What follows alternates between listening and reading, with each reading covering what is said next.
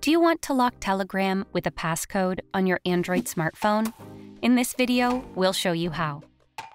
To set up a passcode lock for Telegram on your Android smartphone, start by opening the Telegram app. Tap on the hamburger icon at the top left corner, then select Settings. In the Settings menu, navigate to Privacy and Security, and then tap on Passcode Lock under the Security section. Next, tap on Enable Passcode and create your desired password. You'll need to confirm the password by entering it again.